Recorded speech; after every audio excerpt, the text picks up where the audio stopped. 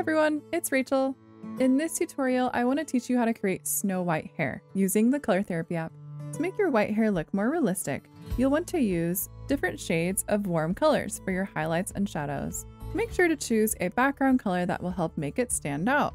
If you'd like to follow along, find this image under short hair. So I like to do hair very last, so make sure that your background is complete as well as your subject. So I've already gone ahead and shaded and colored my subject the way that I wanted to. So we'll start off by using the Shades of Gray palette and set it to gradient, and I'm using the fourth color from the right on the top row, and I'm using the radial gradient so it's lighter in the middle, and I'm just tapping to fill in all of the hair.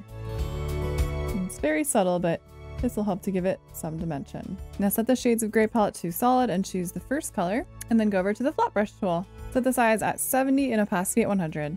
So turn coloring inside the lines mode to off and just draw in really nice thick chunks of hair, and this is going to just make those edges look a little bit more realistic instead of the template. And I'm bringing it into the bangs as well. Now let's go over to the hairbrush tool. Set the size at 100 and opacity at 40. Now at this point, it might be helpful to just lower your stroke opacity so you can kind of see better what you're doing. And I'll be using white, and I'm just going to start to add in some nice little bits of hair coming down. So I'm focusing on the bangs right now, and I'm just pulling the hair straight down, and then I'm going to curve with the hair elsewhere, going with the movement. You can also turn coloring inside the lines mode to on in some of the areas where it's helpful to keep that movement that the template already offers.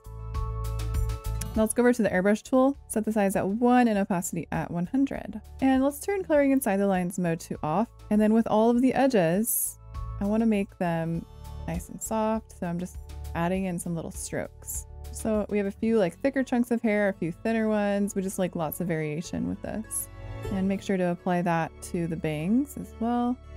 And make sure those edges are just blending up into the hair.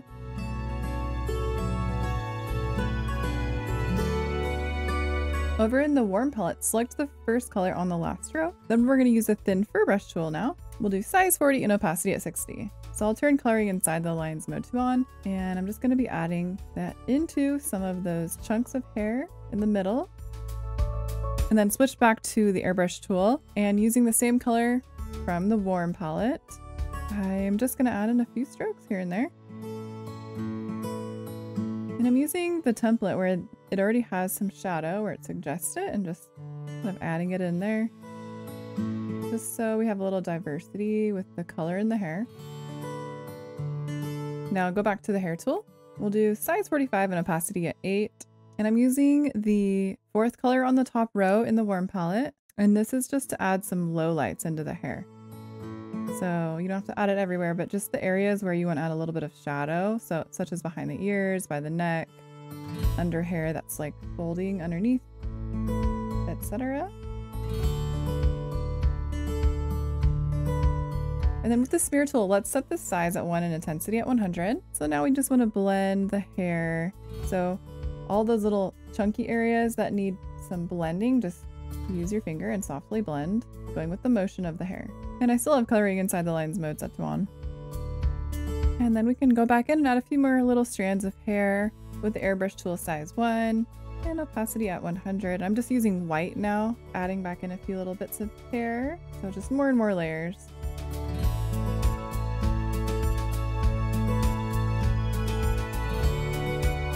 And then finally, let's add in our smallest little detail hairs with the pen tool, so size 1. And I'm going to do opacity at 80. So you might want to turn coloring inside the lines mode off for this, and you can just add in your little bits of hair strands. Some of them can even go over the face.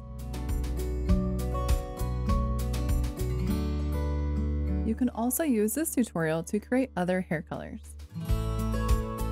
If you'd like to see more tutorials like this, don't forget to subscribe to the Color Therapy YouTube channel so you don't miss any new tutorial videos. Thanks for watching our tutorial. You can get the Color Therapy app for free on the App Store.